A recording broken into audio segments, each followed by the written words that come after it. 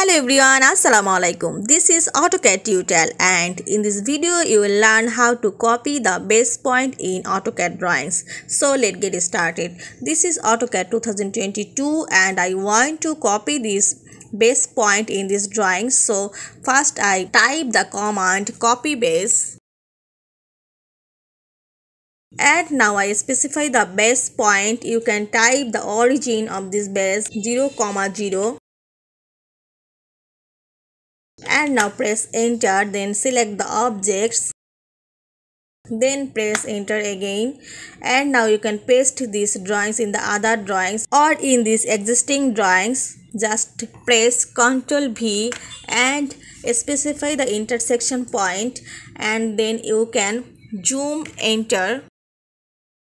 Enter, and now you can find that drawing is pasted in this existing drawing. You can also copy with base point in these drawings. Just type the copy base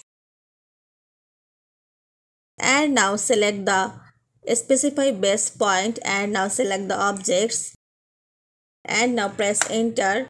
Now you can paste this drawing in the another drawings. I go to another drawings and paste this. Just press Ctrl V and you can paste this drawing. Just specify the intersection point. I click here and you can paste this drawing. So viewers, now you can copy any drawings with its base point in this way. I hope you will enjoy this video. Thanks for watching and don't forget to subscribe my channel. Thank you.